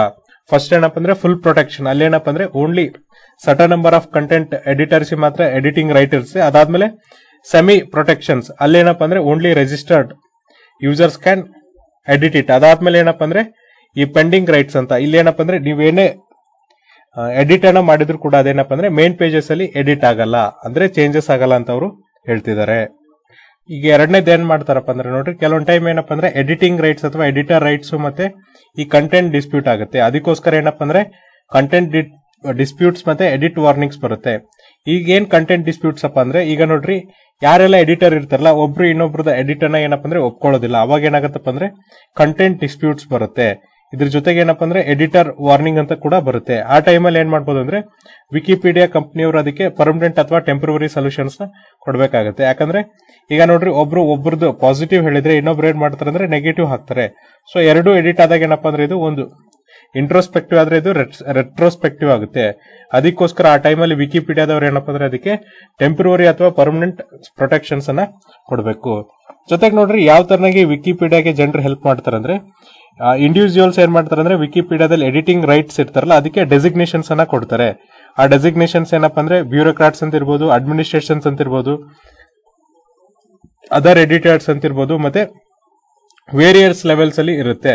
ಸೊ ನೋಡ್ರಿ ಇಂಡಿವಿಜುವಲ್ಸ್ಗೆ ಅಂತ ಡೆಸಿಗ್ನೇಷನ್ಸ್ ಅಥವಾ ಅಂತ ಪೊಸಿಷನ್ಸ್ ಯಾವ ತರನಾಗಿ ಸಿಗುತ್ತೆ ಅಂದ್ರೆ, ಅವ್ರು ಎಷ್ಟು ಕಮ್ಯುನಿಟಿ ಎಷ್ಟು ಟ್ರಸ್ಟೆಡ್ ಇನ್ಫಾರ್ಮೇಶನ್ಸ್ ನ ಕೊಟ್ಟಿದ್ದಾರೆ, ಅಥವಾ ಅವ್ರಿಗೆ ಏನ್ ಮಾಡ್ತಾರಪ್ಪ ಅಂದ್ರೆ ಈ ಡೆಸಿಗ್ನೇಷನ್ಸ್ ನ ಯಾವ ತರನಾಗಿ ಕೊಡ್ತಾರೆ ಅಂದ್ರೆ ಈ ಕಮ್ಯುನಿಟಿ ರಿವ್ಯೂ ಪ್ರೊಸೆಸ್ ಅಂತ ಮಾಡ್ತಾರೆ. ಅಂದ್ರೆ ಅವ್ರು ಕೊಟ್ಟಿರುವಂತ ಕಂಟೆಂಟ್ ಎಷ್ಟು ರಿಲಯಬಲ್ ಆಗಿದೆ ಅನ್ನೋದನ್ನ ಏನಪ್ಪಾ ಅಂದ್ರೆ ಕಮ್ಯುನಿಟಿ ರಿವ್ಯೂ ಪ್ರೊಸೆಸ್ ಮೇಲೆ ಕಂಡುಹಿಡಿತಾರೆ. ಅದು ಎಷ್ಟು ಜಾಸ್ತಿ ರಿಲಯಬಲ್ ಆಗಿರುತ್ತಲ್ಲ ಅಷ್ಟು ಅವ್ರಿಗೆ ಏನಪ್ಪಾ ಅಂದ್ರೆ ಎಡಿಟಿಂಗ್ ರೈಟ್ ಜಾಸ್ತಿ ಕೊಡ್ತಾರೆ. ಸೊ ನೋಡ್ರಿ, ನೀವು ಜಾಸ್ತಿ ಟ್ರಸ್ಟ್ ಅನ್ನ ಗೇನ್ ಮಾಡಿದ್ರೆ ಅಂದ್ರೆ ನಿಮ್ಗೆ ವಿಕಿಪೀಡಿಯಾ ಕಮ್ಯುನಿಟಿಯಲ್ಲಿ ಏನಪ್ಪಾ ಅಂದ್ರೆ ಜಾಸ್ತಿ ಎಡಿಟಿಂಗ್ ರೈಟ್ ಇರುತ್ತೆ. ಆಮೇಲೆ ಜೊತೆಗೆ ನೋಡ್ರಿ ಎಡಿಟೋರಿಯಲ್ ರೆಸ್ಪಾನ್ಸಿಬಿಲಿಟಿ ಕೂಡ ಏನಪ್ಪಾ ಅಂದ್ರೆ ನಿಮ್ಗೆ ಜಾಸ್ತಿ ಇರುತ್ತೆ. ಈ ಟೈಮಲ್ಲಿ ಏನಪ್ಪಾ ಅಂದ್ರೆ ನಿಮ್ಗೆ ಈ ಡೆಸಿಗ್ನೇಷನ್ ಇಂದ ವಿಕಿಪೀಡಿಯಾ ಫೌಂಡೇಶನ್ ಅಥವಾ ವಿಕಿಮೀಡಿಯಾ ಫೌಂಡೇಶನ್ ಕೂಡ ಏನಪ್ಪಾ ಅಂದ್ರೆ ನಿಮ್ಮನ್ನ ರಿವ್ಯೂ ಮಾಡಕ್ಕಾಗಲ್ಲ ಅಂತ ಅವರು ಹೇಳ್ತಿದ್ದಾರೆ. ಓವರ್ ಆಲ್ ಆಗಿ ಏನಪ್ಪಾ ಅಂದ್ರೆ ಒಬ್ಬ ವ್ಯಕ್ತಿ ಇಲ್ಲಿ ವಿಕಿಪೀಡಿಯಾದಲ್ಲಿ ಡೆಸಿಗ್ನೇಷನ್ಸ್ ತಗೋಬೇಕಂದ್ರೆ ಅವ್ರು ಏನ್ ಮಾಡ್ಬೇಕಂದ್ರೆ ಟ್ರಸ್ಟೆಡ್ ಇನ್ಫಾರ್ಮೇಶನ್ಸ್ ಕೊಡ್ಬೇಕು, ಜೊತೆಗೆ ಕಮ್ಯುನಿಟಿ ರಿವ್ಯೂ ಪ್ರೊಸೆಸ್ ಅಲ್ಲಿ ಅವರು ಟ್ರಸ್ಟ್ ನ ಬಿಲ್ಡ್ ಮಾಡ್ತಾ ಹೋಗ್ಬೇಕು. ಅವಾಗ ಮಾತ್ರ ಏನಪ್ಪಾ ಅಂದ್ರೆ ಡೆಸಿಗ್ನೇಷನ್ ಹೈ ಆಗ್ತಾ ಹೋಗುತ್ತೆ ಅಂತ ಅವರು ಹೇಳ್ತಿದ್ದಾರೆ. ಇದ್ರ ಜೊತೆಗೆ ನೋಡ್ರಿ ವಿಕಿಮೀಡಿಯಾ ಕಂಪನಿಯವರು ಯಾವ ತರನಾಗಿ ವಿಕಿಪೀಡಿಯಾನ ಕಂಟ್ರೋಲ್ ಮಾಡ್ತಾರೆ ಅಂದ್ರೆ ಅವರ ಟರ್ಮ್ಸ್ ಆಫ್ ಯೂಸ್ ಪ್ರಕಾರ ಏನಪ್ಪಾ ಅಂದ್ರೆ ಜನರಲಿ ಇವ್ರು ಏನಪ್ಪಾ ಅಂದ್ರೆ ಯಾವುದೇ ತರನಾದ ಕಂಟೆಂಟ್ ಅನ್ನ ಕೊಡೋದಿಲ್ಲ ಅಥವಾ ಅದನ್ನ ಮಾನಿಟರ್ ಮಾಡಲ್ಲ, ಡಿಲೀಟು ಮಾಡೋದಿಲ್ಲ. ಬಟ್ ಅವ್ರು ಏನ್ ಮಾಡ್ತಾರೆ ಅಂದ್ರೆ ವಿಕಿಪೀಡಿಯಾ ಫೌಂಡೇಶನ್ಸ್ ನ ಯಾವ ತರನಾಗಿ ಕಂಟ್ರೋಲ್ ಮಾಡ್ತಾರೆ ಮೀಡಿಯಾದವ್ರು ಅಂತಂದ್ರೆ, ಫಸ್ಟ್ ನೋಡ್ರಿ ವಿಕಿಮೀಡಿಯಾ ಫೌಂಡೇಶನ್ಸ್ ಏನಿರುತ್ತಪ್ಪ ಅಂದ್ರೆ ಈ ವಿಕಿಪೀಡಿಯಾದೇನು ಸರ್ವರ್ ಇದೆಯಲ್ಲ ಅದನ್ನ ಲೀಗಲ್ ಆಗಿ ಕಂಟ್ರೋಲ್ ಮಾಡುತ್ತೆ. ಇನ್ ಕೇಸ್ ವಿಕಿಪೀಡಿಯಾದಲ್ಲಿ ಯಾರಾದ್ರೂ ಕಂಟೆಂಟ್ ಅನ್ನ ಹೋಸ್ಟ್ ಮಾಡಿದ್ರೆ ಆ ಕಂಟೆಂಟ್ ಅನ್ನ ಏನ್ ಮಾಡುತ್ತಪ್ಪ ಅಂದ್ರೆ ಅದು ಚೆಕ್ ಮಾಡುತ್ತೆ. ಜೊತೆಗೆ ನೋಡ್ರಿ ಯೂಸರ್ ಆಕ್ಟಿವಿಟೀಸ್ ಏನಿದೆ, ಯಾವ ತರನಾಗಿ ಅವ್ರ ಏನಪ್ಪಾ ಅಂದ್ರೆ ಈ ಕಂಟೆಂಟ್ ಅನ್ನ ವಿಕಿಪೀಡಿಯಾದಲ್ಲಿ ಹೋಸ್ಟ್ ಮಾಡಿದಾರಲ್ಲ ಅದನ್ನ ಅವ್ರು ಚೆಕ್ ಮಾಡಿ ಏನ್ ಮಾಡ್ತಾರೆ ಅಂದ್ರೆ ಆ ಸರ್ವರ್ಸ್ ಅಲ್ಲಿ ಕಂಟ್ರೋಲ್ ಅನ್ನ ಮಾಡ್ತಾರೆ. ಇನ್ನು ಇದ್ರ ಜೊತೆಗೆ ಏನಪ್ಪಾ ಅಂದ್ರೆ ವಿಕಿಮೀಡಿಯಾ ಫೌಂಡೇಶನ್ಸ್ ಅಲ್ಲಿ ಕೆಲವೊಂದಿಷ್ಟು ಎಕ್ಸರ್ಸೈಸ್ ಅನ್ನ ಮಾಡ್ತಾರೆ, ಅಂದ್ರೆ ಪವರ್ ಅನ್ನ ಚಲಾಯಿಸನೆ ಮಾಡ್ತಾರೆ. ಯಾವ್ದ್ರ ಮೂಲಕ ಅಥವಾ ಯಾವ್ದ್ರ ಮೂಲಕ ಅವರು ಪವರ್ ಅನ್ನ ಚಲಾವಣೆ ಮಾಡ್ತಾರೆ ಅಂದ್ರೆ ಸಿಸ್ಟಮ್ ಅಡ್ಮಿನಿಸ್ಟ್ರೇಟರ್ ಮೂಲಕ ಅವ್ರೇನಪ್ಪ ಅಂದ್ರೆ ಪವರ್ ಅನ್ನ ಚಲಾವ್ ಮಾಡ್ತಾರೆ. ಸೊ ನೋಡ್ರಿ ಸಿಸ್ಟಮ್ ಅಡ್ಮಿನಿಸ್ಟ್ರೇಟರ್ ಯಾರಪ್ಪ ಅಂದ್ರೆ ಇವರಿಗೆ ಕೆಲವೊಂದಿಷ್ಟು ಪವರ್ ಇರುತ್ತೆ. ಯಾವ ತರನಾದಂತ ಪವರ್ ಅಂದ್ರೆ ಈ ಯೂಸರ್ಸ್ ನ ಬ್ಲಾಕ್ ಮಾಡೋದಾಗ್ಲಿ, ಈ ಎಡಿಟಿಂಗ್ ಮಾಡಿದ್ದನ್ನ ಅದನ್ನ ರಿವಿಷನ್ಸ್ ಮಾಡೋದಾಗ್ಲಿ ಅಥವಾ ರಿವೈಸ್ ಮಾಡೋದಾಗ್ಲಿ, ಅಥವಾ ಕೆಲವೊಂದು ಸರ್ಕಮ್ಸ್ಟಾನ್ಸಸ್ ಅಲ್ಲಿ ಏನಪ್ಪಾ ಅಂದ್ರೆ ಕಂಟೆಂಟ್ ಅನ್ನ ಮಾಡಿಫಿಕೇಶನ್ ಮಾಡುವಂತ ರೈಟ್ ಇರುತ್ತೆ. ಯಾರಿಗಿರುತ್ತೆ ಅಂದ್ರೆ ಸಿಸ್ಟಮ್ ಆಫ್ ಅಡ್ಮಿನಿಸ್ಟ್ರೇಷನ್ಗೆ. ಅಂತವ್ರ ಮೂಲಕ ಇವ್ರು ಏನಪ್ಪಾ ಅಂದ್ರೆ ತಮ್ಮ ಕಂಟೆಂಟ್ ಅನ್ನ ಸೆಕ್ಯೂರ್ ಮಾಡ್ಕೋತಾರೆ. ಜೊತೆಗೆ ನೋಡ್ರಿ ಇವ್ರಿಗೆ ಯಾಕೆ ಈ ತರದ ರೈಟ್ಸ್ ಅನ್ನ ಕೊಟ್ಟಿರ್ತಾರೆ ಅಂದ್ರೆ ಕೆಲವೊಂದು ಸರ್ಕಮ್ಸ್ಟಾನ್ಸಸ್ ಅಲ್ಲಿ ಏನಪ್ಪಾ ಅಂದ್ರೆ ಈಗ ಫಾರ್ ಎಕ್ಸಾಂಪಲ್ ನೋಡ್ರಿ ಯಾವ್ದೋ ಒಂದು ರಿಲಿಜಿಯಸ್ ಗುಂಪು ಅಂತ ಏನಪ್ಪಾ ಅಂದ್ರೆ ಜಗಳ ಆಯ್ತು, ಅಲ್ಲಿ ಕಮ್ಯುನಲ್ ಹೇಟ್ರೆಡ್ ಅನ್ನ ಜಾಸ್ತಿ ಮಾಡೋದಕ್ಕೋಸ್ಕರ ಏನ್ ಮಾಡ್ತಾರೆ ಅಂದ್ರೆ ವಿಕಿಪೀಡಿಯಾದಲ್ಲಿ ಏನ್ ಮಾಡ್ಬೋದಪ್ಪ ಅಂದ್ರೆ ಚೇಂಜಸ್ ಅನ್ನ ಮಾಡ್ಬೋದು ಪರ್ಟಿಕ್ಯುಲರ್ ಒಬ್ಬ ವ್ಯಕ್ತಿ ಮೇಲೆ ಅಥವಾ ಒಂದು ಧರ್ಮದ ಮೇಲೆ. ಸೊ ಇದನ್ನ ತಪ್ಪಿಸೋದಕ್ಕೋಸ್ಕರ ಏನಪ್ಪಾ ಅಂದ್ರೆ ಈ ತರದ ಸಿಸ್ಟಮ್ ಆಫ್ ಅಡ್ಮಿನಿಸ್ಟ್ರೇಷನ್ ಅವರು ಯೂಸ್ ಮಾಡ್ತಿದ್ದಾರೆ. ಹಾಗಾಗಿ ವಿಕಿಮೀಡಿಯಾ ಕಂಪನಿ ವಿಕಿಪೀಡಿಯಾನ ಯಾವ ತರನಾಗಿ ಕಂಟ್ರೋಲ್ ಮಾಡುತ್ತಂದ್ರೆ ಫಸ್ಟ್ ಸರ್ವರ್ ಮೂಲಕ, ಸೆಕೆಂಡ್ ಸಿಸ್ಟಮ್ ಆಫ್ ಅಡ್ಮಿನಿಸ್ಟ್ರೇಟರ್ ಮೂಲಕ. ಹಾಗಾದ್ರೆ ಏನಪ್ಪಾ ಅಂದ್ರೆ ವಿಕಿಮೀಡಿಯಾ ಫೌಂಡೇಶನ್ಸ್ ಏನಿದೆಯಲ್ಲ ಅದನ್ನ ಏನ್ ಮಾಡ್ಬೋದು ಅಂದ್ರೆ ರೆಸ್ಪಾನ್ಸಿಬಲ್ ಮಾಡ್ಬೋದಾ ವಿಕಿಪೀಡಿಯಾ ಕಂಟೆಂಟ್ ಹೋಸ್ಟಿಗೆ ಅಂದ್ರೆ. ಸೊ ನೋಡ್ರಿ ಇದಕ್ಕೋಸ್ಕರ ಏನಪ್ಪಾ ಅಂದ್ರೆ ಯಾವುದೇ ತರನಾದಂತ ಸೆಟಲ್ಡ್ ಪೊಸಿಷನ್ ಇಲ್ಲ ಅಂತ ಹೇಳ್ತಿದ್ದಾರೆ. ಆಮೇಲೆ ಈ ಆರ್ಕಿಟೆಕ್ಚರ್ ಯಾವ ತರ ಇದೆ ಅಂದ್ರೆ ವಿಕಿಮೀಡಿಯಾ ಏನ್ ಮಾಡತ್ತಪ್ಪ ಅಂದ್ರೆ ಜಸ್ಟ್ ಇಂಟರ್ಮಿಡಿಯೇಟರಿ ಆಗಿ ಕೆಲಸ ಮಾಡುತ್ತೆ, ಇಂಟರ್ಮಿಡಿಯರಿ ಆಗಿ ಕೆಲಸ ಮಾಡುತ್ತೆ. ಜಸ್ಟ್ ಇದೇನ್ ಮಾಡತ್ತಪ್ಪ ಅಂದ್ರೆ ಯಾರು ಏನ್ ಕಂಟೆಂಟ್ ಅನ್ನ ಕೊಟ್ಟಿರ್ತಾರೆ ಅಥವಾ ಯಾರು ಏನ್ ವಿಷಯಗಳನ್ನ ಕೊಟ್ಟಿರ್ತಾರೆ ಯೂಸರ್ಸ್ ಅದನ್ನ ಹೋಸ್ಟ್ ಮಾಡುತ್ತೆ.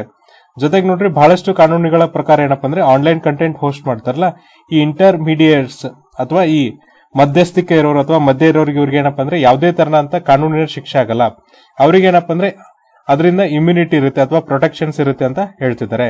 ಯಾಕಂದ್ರೆ ಅವ್ರಿಗೇನ್ ಕಂಟೆಂಟ್ ಇರುತ್ತಲ್ಲ ಅದು ಯೂಸರ್ ಜನರೇಟ್ ಕಂಟೆಂಟ್ ಇರುತ್ತೆ, ಅದನ್ನ ಅವ್ರು ಏನ್ ಮಾಡ್ತಿರ್ತಾರೆ ಅಂದ್ರೆ ಜಸ್ಟ್ ಹೋಸ್ಟ್ ಮಾಡ್ತಿರ್ತಾರೆ ಅಂತ ಹೇಳ್ತಾರೆ. ಜೊತೆಗೆ ನೋಡ್ರಿ ಯಾಕೆ ಇವ್ರಿಗೆ ಈ ರಕ್ಷಣೆಗಳನ್ನ ಕೊಡ್ತಾರಂದ್ರೆ 2 ಕಾರಣಗಳನ್ನ ಕೊಡ್ತಾರೆ. ಫಸ್ಟ್ ಏನಪ್ಪಾ ಅಂದ್ರೆ ಈ ಆನ್ಲೈನ್ ಕಂಟೆಂಟ್ ಏನ್ ಜನರೇಟ್ ಆಗುತ್ತೆ ಅದೇನು ಈ ವಿಕಿಪೀಡಿಯಾದಲ್ಲಿ ಡಿಸ್ಪ್ಲೇ ಆಗುತ್ತಲ್ಲ ಅದೇನಪ್ಪ ಅಂದ್ರೆ ಇಂಪಾಸಿಬಲ್, ನೀವು ಅದನ್ನ ಮಾನಿಟರ್ ಮಾಡಕ್ಕೆ ಇಂಪಾಸಿಬಲ್ ಆಗುತ್ತೆ. ಯಾಕಂದ್ರೆ ಪ್ರತಿಯೊಬ್ಬ ಯೂಸರು ಒಂದೊಂದು ಕಂಟೆಂಟ್ ಅನ್ನ ಮಾಡಿಫೈ ಮಾಡಿ ನಿಮ್ಗೆ ಏನಪ್ಪಾ ಅಂದ್ರೆ ಈ ವೆಬ್ ಬೇಸ್ಡ್ ಪ್ಲಾಟ್ಫಾರ್ಮ್ ಮೇಲೆ ಡಿಸ್ಪ್ಲೇ ಮಾಡಬಹುದು. ಅದನ್ನ ನೀವೇನಪ್ಪ ಅಂದ್ರೆ ಮ್ಯಾನೇಜ್ ಮಾಡೋದಾಗ್ಲಿ ಕಂಟ್ರೋಲ್ ಮಾಡೋದು ಇಂಪಾಸಿಬಲ್, ಅಂದ್ರೆ ಸಾಧ್ಯನೇ ಇಲ್ಲ ಅಂತ ಹೇಳ್ತಿದ್ದಾರೆ. ಎರಡನೇದೇನ್ ನೋಡ್ರಿ, ಈಗ ಪರ್ಸನಲಿ ರೆಸ್ಪಾನ್ಸಿಬಲ್ ಮಾಡ್ಬಿಟ್ರೆ ಯೂಸರ್ ಕಂಟೆಂಟ್ ಗೆ ಏನಾಗುತ್ತಪ್ಪ ಅಂದ್ರೆ ಅವ್ರಿಗೆ ಕಂಡುಹಿಡಿಯೋದು ಕಷ್ಟ ಆಗುತ್ತೆ. ಆಮೇಲೆ ಲೀಗಲ್ ಬ್ಯಾಟಲ್ಸ್ ಅನ್ನ ಗೆಲ್ಲೋದಕ್ಕೆ ಅಂದ್ರೆ ಈಗೇನು ಅವರು ಲೀಗಲ್ ಸರ್ವಿಸ್ ಅನ್ನ ಕೊಡ್ತಿದ್ದಾರೆ, ಫಾರ್ ಎಕ್ಸಾಂಪಲ್ ಯಾರಿಗೆಲ್ಲ ಇನ್ಫಾರ್ಮೇಶನ್ಸ್ ಗೊತ್ತಿರಲ್ಲ ಅವ್ರಿಗೆ ಇನ್ಫಾರ್ಮೇಶನ್ಸ್ ನ ರೀಚ್ ಮಾಡ್ತಿದ್ರಲ್ಲ ಆ ಆಪರೇಷನ್ಸ್ ಬಂದಾಗುತ್ತೆ. ಜೊತೆಗೆ ನೋಡ್ರಿ ಲೀಗಲ್ ಬ್ಯಾಟಲ್ಸ್ ಅಲ್ಲಿ ಕೂಡ ಅವ್ರಿಗೆ ಹೋರಾಡಕ್ಕೆ ಸಮಯ ಕಾಯಿಸಬೇಕಾಗುತ್ತೆ, ಜೊತೆಗೆ ಅವ್ರಿಗೆ ಟೈಮ್ ಕೂಡ ಸಾಲಲ್ಲ ಅಂತ ಅವರು ಹೇಳ್ತಿದ್ದಾರೆ. ಸೊ ನೋಡ್ರಿ ಪ್ರೀವಿಯಸ್ ಚಾಲೆಂಜಸ್ ಆದಾಗ ಏನಾಗಿತ್ತಪ್ಪ ಅಂದ್ರೆ ವಿಕಿಪೀಡಿಯಾ ಕಂಟೆಂಟ್ ಮೇಲೆ ಏನಪ್ಪ ಅಂದ್ರೆ ವಿಕಿಮೀಡಿಯಾ ಏನ್ ಹೇಳಿತಂದ್ರೆ ಅವ್ರಿಗೆ ಯಾವುದೇ ತರನ ಅಂತ ಏನಪ್ಪ ಅಂದ್ರೆ ಈ ಕಂಟೆಂಟ್ ಮೇಲೆ ಓನರ್ಶಿಪ್ ಇಲ್ಲ, ಹಾಗಾಗಿ ಅವ್ರಿಗೆ ಏನಪ್ಪ ಅಂದ್ರೆ ಯಾವುದೇ ತರನ ಅಂತ ಲೀಗಲ್ ರೆಸ್ಪಾನ್ಸಿಬಿಲಿಟೀಸ್ ಇಲ್ಲ ಅಂತ ಹೇಳಿದ್ರು. ಅದಾದ್ಮೇಲೆ ನೋಡ್ರಿ ಈ ಅಡ್ಮಿನಿಸ್ಟ್ರೇಟರ್ ಎಡಿಟರ್ಸ್ ಏನಿರ್ತಾರಪ್ಪ ಅಂದ್ರೆ ಈ ಕಂಟೆಂಟ್ ನ ಕನ್ಸರ್ನ್ ನ ತಗೊಂಡು ಅವ್ರೇನ್ ಮಾಡ್ತಾರೆ ಅಂದ್ರೆ ಸಿಚುವೇಶನ್ಸ್ ನ ನೋಡ್ಕೊಂಡು ಏನ್ ಮಾಡ್ತಾರೆ ಅಂದ್ರೆ ಈ ಎಡಿಟ್ಸ್ ಅನ್ನ ಮಾಡ್ತಾರೆ, ಸೂಟೇಬಲ್ ಎಡಿಟ್ಸ್ ಏನಿರುತ್ತಲ್ಲ ಆ ಎಡಿಟ್ಸ್ ಅನ್ನ ಮಾಡ್ತಾರೆ.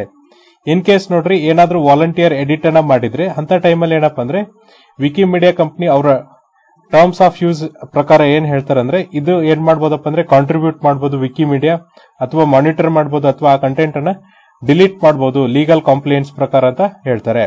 ಹಾಗಾಗಿ ನಾವೇನ್ ಆರ್ಗ್ಯೂ ಮಾಡ್ಬೋದು ಅಂದ್ರೆ ಸೊ ನೋಡ್ರಿ ಇನ್ ಕೇಸ್ ಯಾರಾದ್ರೂ ಯೂಸರ್ಸ್ ಅನ್ನೋನ್ ಯೂಸರ್ಸ್ ಅದ್ರ ಮೇಲೆ ಏನಾದ್ರೂ ಕಂಟೆಂಟ್ ಅನ್ನ ಮಾಡಿಫಿಕೇಶನ್ಸ್ ಮಾಡಕ್ ಹೋದ್ರು ಅಥವಾ ಅದನ್ನ ಡಿಲೀಟ್ ಮಾಡಕ್ ಹೋದ್ರೆ ಅಂದ್ರೆ ವಿಕಿಮೀಡಿಯಾ ಕಂಪನಿಯಲ್ಲಿ ಸಡನ್ ಆಗಿ ಬಂದು ಅದನ್ನೇನಂದ್ರೆ ತಮ್ಮ ವಶಕ್ಕೆ ಪಡೆದುಕೊಳ್ಳುತ್ತೆ. ಹಾಗಾಗಿ ಏನಪ್ಪಾ ಅಂದ್ರೆ ಇದನ್ನ ನಾವೇನ್ ಹೇಳ್ಬೋದು ಅಂದ್ರೆ ವಿಕಿಮೀಡಿಯಾ ರೆಸ್ಪಾನ್ಸಿಬಲ್ ಇದೆ, ಏನ್ ಕಂಟೆಂಟ್ ಇದು ಹೋಸ್ಟ್ ಮಾಡುತ್ತಲ್ಲ ವಿಕಿಪೀಡಿಯಾದ ಮೇಲೆ ಅದು ರೆಸ್ಪಾನ್ಸಿಬಲ್ ಇದೆ. ಇನ್ ಕೇಸ್ ಇಲ್ಲಿಗಲ್ ಏನಾದ್ರೂ ಹೋಸ್ಟ್ ಮಾಡಿದ್ರು ಕೂಡ ಅದಕ್ಕೆ ಯಾರು ರೆಸ್ಪಾನ್ಸಿಬಲ್ ಆಗ್ತಾರೆ ಅಂದ್ರೆ ವಿಕಿಪೀಡಿಯಾ ಅಥವಾ ವಿಕಿಮೀಡಿಯಾ ಆಗುತ್ತೆ ಅಂತ ಹೇಳ್ತಿದ್ದಾರೆ. ಹಾಗಾದ್ರೆ ನಾವೇನಪ್ಪ ಅಂದ್ರೆ ಇಂಡಿಯನ್ ಗವರ್ಮೆಂಟ್ ಪ್ರಕಾರ ಏನೇನ್ ರೂಲ್ಸ್ ಅನ್ನ ನೋಡಬಹುದು ಈ ವಿಕಿಪೀಡಿಯಾ ಕಂಟೆಂಟ್ ಅಲ್ಲಿ ಅಂದ್ರೆ ಏನ್ ರೂಲ್ಸ್ ಇದೆ ಅಂದ್ರೆ ಸೊ ನೋಡ್ರಿ ಇಂಡಿಯಾದಲ್ಲಿ ಏನಪ್ಪಾ ಅಂದ್ರೆ ಈ ಇಂಟರ್ಮೀಡಿಯೇಟ್ಸ್ಗೆ ಯಾವುದೇ ತರನಾದ ಏನಪ್ಪಾ ಅಂದ್ರೆ ಶಿಕ್ಷೆಗಳಾಗಲ್ಲ. ಅವ್ರಿಗೆ ಏನಪ್ಪಾ ಅಂದ್ರೆ ಇದು ಸೇಫ್ ಹಾರ್ಬರ್ಸ್ ಅಂತ ಹೇಳ್ಬೋದು. They are not responsible for any content they hosted, ಅಂದ್ರೆ ಅವ್ರೇನ್ ಕಂಟೆಂಟ್ ಅನ್ನ ಹೋಸ್ಟ್ ಮಾಡ್ತಾರಲ್ಲ ಅದಕ್ಕೆ ಅವರು ರೆಸ್ಪಾನ್ಸಿಬಲ್ ಅಲ್ಲ ಅಂತ ಹೇಳ್ತಾರೆ. ಜೊತೆಗೆ ನೋಡ್ರಿ section 79 of information technology act 2000 ಏನ್ ಹೇಳುತ್ತಪ್ಪ ಅಂದ್ರೆ they must ಅಬಾಯ್ಡ್ by due diligence requirement under the act and rules. ಅವ್ರನ್ನೇನ್ ಮಾಡ್ಬೋದಪ್ಪ ಅಂದ್ರೆ ಡ್ಯೂ ಡಿಲಿಜೆನ್ಸ್ ಆಕ್ಟ್ ಮಾಡ್ಕೋಬಹುದು, ಯಾಕಂದ್ರೆ ಆಕ್ಟ್ ಮತ್ತೆ ರೂಲ್ಸ್ ಪ್ರಕಾರ. ಸೊ ನೋಡ್ರಿ information technology intermediary guidelines and digital media ethics code 2021 rules ಪ್ರಕಾರ ಏನಪ್ಪಾ ಅಂದ್ರೆ ಕೆಲವೊಂದು ಕೆಟಗರಿ ಇನ್ಫಾರ್ಮೇಶನ್ಸ್ ಇದೆ. ಅಲ್ಲಿ ಏನಪ್ಪಾ ಅಂದ್ರೆ ಇಂಟರ್ಮೀಡಿಯೇಟ್ಸ್ ತಾವೇನ್ ಮಾಡ್ಬೇಕಂದ್ರೆ ಏನ್ ಕಂಟೆಂಟ್ ಇದೆಯಲ್ಲ ಅದನ್ನ ಏನ್ ಮಾಡ್ಬೇಕಂದ್ರೆ ಆ ಪ್ಲಾಟ್ಫಾರ್ಮ್ ಅಲ್ಲಿ ಅಪ್ಲೋಡ್ ಮಾಡೋದನ್ನ ತೆಗಿಬೇಕಾಗತ್ತೆ. They should not allow to upload the things ಅಂತ ಹೇಳ್ತಿದ್ದಾರೆ. ಅಂದ್ರೆ ಈ ಕೆಲವೊಂದಿಷ್ಟು ಇನ್ಫಾರ್ಮೇಶನ್ಸ್ ನೀವು ನಿಮ್ಮ ಇಂಟರ್ಮೀಡಿಯೇಟ್ಸ್ ಅಥವಾ ನಿಮ್ಮ ವೆಬ್ಸೈಟ್ ಅಲ್ಲಿ ಕಂಟೆಂಟ್ ಅನ್ನ ಹಾಕಬಾರ್ದು ಅಂತ ಹೇಳ್ತಾರೆ. ಅಂತ ಒಂದು ಇನ್ಫಾರ್ಮೇಶನ್ಸ್ ಯಾವ್ದಪ್ಪ ಅಂದ್ರೆ ಈಗ ನೋಡ್ರಿ ಒಬ್ಬನ ನಾವು ಫೇಲ್ಸ್ ಆಗಿ ಅಥವಾ ಅಂಟ್ರ್ಯೂ ಆಗಿ ಅಥವಾ ಅವ್ರಿಗೆ ಪರ್ಸನಲಿ ಹಾರ್ಮ್ ಮಾಡಕ್ಕಾಗಿ ಯಾವುದೇ ಫಾರ್ಮ್ ಅಲ್ಲಿ ನಾವೇನಪ್ಪ ಅಂದ್ರೆ ಮಿಸ್ಲೀಡಿಂಗ್ಸ್ ಅನ್ನ ಕೊಡ್ತಿದ್ರೆ ಒಬ್ಬ ವ್ಯಕ್ತಿನ ಹಾಳು ಮಾಡೋದಕ್ಕೋಸ್ಕರ ಇರ್ಬೋದು, ಅಥವಾ ಅವರ ಫೈನಾನ್ಷಿಯಲ್ ಗೇನ್ ಪಡ್ಕೊಳ್ಳೋದಿರ್ಬೋದು, ಅಥವಾ ಅವರ ವ್ಯಕ್ತಿತ್ವನ ಹಾಳು ಮಾಡೋದಕ್ಕಿರ್ಬೋದು, ಆ ತರದ ಕಂಟೆಂಟ್ ಅನ್ನ ಕೊಟ್ರೆ ಅದನ್ನ ನೀವೇನ್ ಮಾಡ್ಬೇಕಪ್ಪ ಅಂದ್ರೆ ರಿಮೂವ್ ಮಾಡ್ಬೇಕಂತ ಹೇಳ್ತಿದ್ದಾರೆ. ಹಾಗಾಗಿ ಇಂಡಿಯನ್ ಕಾಂಟೆಕ್ಸ್ಟ್ ಒಳಗೆ ಹೇಳೋದಾದ್ರೆ ವಿಕಿಪೀಡಿಯಾ ಫೌಂಡೇಶನ್ಗೆ ಏನಪ್ಪ ಅಂದ್ರೆ ಅವ್ರು ಅವ್ರ ಇನ್ಫಾರ್ಮೇಶನ್ ಹೋಸ್ಟ್ ಮಾಡ್ತಾರಲ್ಲ ಅದಕ್ಕೆ ಅವಕಾಶ ಇಲ್ಲದೆ ಇದ್ರೂ ಕೂಡ ಏನಪ್ಪ ಅಂದ್ರೆ ವಿಕಿಮೀಡಿಯಾಗೆ ಏನಪ್ಪ ಅಂದ್ರೆ ಆಕ್ಚುಯಲ್ ನಾಲೆಜ್ ಇರಬೇಕು, ಯಾವ್ದು ಕಂಟೆಂಟ್ ಅನ್ನ ಹೋಸ್ಟ್ ಮಾಡ್ತಿದ್ರಲ್ಲ ಅದ್ರ ಬಗ್ಗೆ ಆಕ್ಚುಯಲ್ ನಾಲೆಜ್ ಇರ್ಬೇಕಂತ ಅವರು ಹೇಳ್ತಿದ್ದಾರೆ. ಸೊ ನೋಡ್ರಿ IT ರೂಲ್ಸ್ 2021 ಪ್ರಕಾರ ಏನಪ್ಪಾ ಅಂದ್ರೆ ಈ ಆಕ್ಚುಯಲ್ ನಾಲೆಜ್ ಇದೆಯಲ್ಲ ಅದನ್ನ ಯಾವಾಗ ರಿಮೂವ್ ಮಾಡ್ಬೋದು ಅಂದ್ರೆ ಈ ಇಂಟರ್ಮೀಡಿಯರ್ಗೆ ಏನಪ್ಪಾ ಅಂದ್ರೆ ನಾವು ಈ ಕೋರ್ಟ್ ಇಂದ ನೋಟಿಸ್ ಅನ್ನ ಕೊಟ್ಟಾಗ ಅಥವಾ ಅಪ್ರೋಪ್ರಿಯೇಟ್ ಏಜೆನ್ಸಿ ಇಂದ ಏನಪ್ಪಾ ಅಂದ್ರೆ ಆ ಕಂಟೆಂಟ್ ಅನ್ನ ರಿಮೂವ್ ಮಾಡಂದಾಗ ಅವ್ರು ಏನಪ್ಪಾ ಅಂದ್ರೆ ರಿಮೂವ್ ಅನ್ನ ಮಾಡ್ತಾರೆ. ಹಾಗಾಗಿ ಏನಂದ್ರೆ ಎರಡು ಕೇಸಲ್ಲಿ ಏನಪ್ಪಾ ಅಂದ್ರೆ ನಾವು ವಿಕಿಪೀಡಿಯಾ ಅಡ್ಮಿನಿಸ್ಟ್ರೇಟರ್ಗೆ ಅಥವಾ ಎಡಿಟರ್ಗೆ ಏನಪ್ಪಾ ಅಂದ್ರೆ ರೆಸ್ಪಾನ್ಸಿಬಿಲಿಟಿ ಇಡಕ್ಕಾಗಲ್ಲ. ಯಾವ್ದಕ್ಕೋಸ್ಕರಪ್ಪ ಅಂದ್ರೆ ಈ ಕಂಟೆಂಟ್ ಅನ್ನ ಹೋಸ್ಟ್ ಮಾಡ್ತಾರಲ್ಲ ಅದಕ್ಕೋಸ್ಕರ ಏನಪ್ಪಾ ಅಂದ್ರೆ ರೆಸ್ಪಾನ್ಸಿಬಲ್ ಮಾಡಕ್ಕಾಗಲ್ಲ ಅಂತ ಹೇಳ್ತಿದ್ದಾರೆ.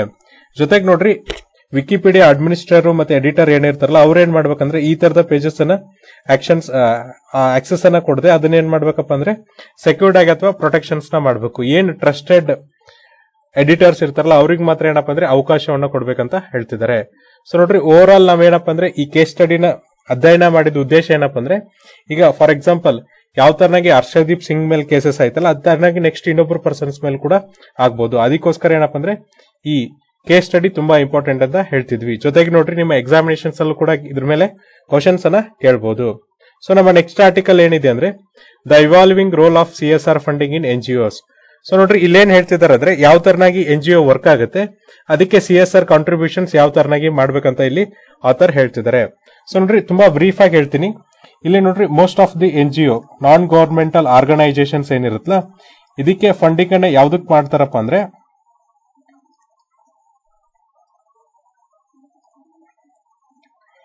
ಏನ್ NGOಗೆ ಎಸೆನ್ಷಿಯಲ್ಸ್ ಇದೆ ಅದಕ್ಕೋಸ್ಕರ ಮಾತ್ರ ಏನಪ್ಪಾ ಅಂದ್ರೆ ಫಂಡಿಂಗ್ ಮಾಡ್ತಾರೆ. ಫಾರ್ ಎಕ್ಸಾಂಪಲ್ ನೋಡ್ರಿ, ಎಸೆನ್ಷಿಯಲ್ ಅಂದ್ರೆ ಈಗ ಎಜುಕೇಶನ್ ಬೇಸ್ಡ್ ಒಂದು NGO ನಡೀತಿದೆ ಅಂತ ತಿಳ್ಕೊರಿ, ಶಿಕ್ಷಣಕ್ಕೆ ಸಂಬಂಧಿಸಿದ ಒಂದು NGO ನಡೀತಿದೆ ಅಂತ ತಿಳ್ಕೊರಿ.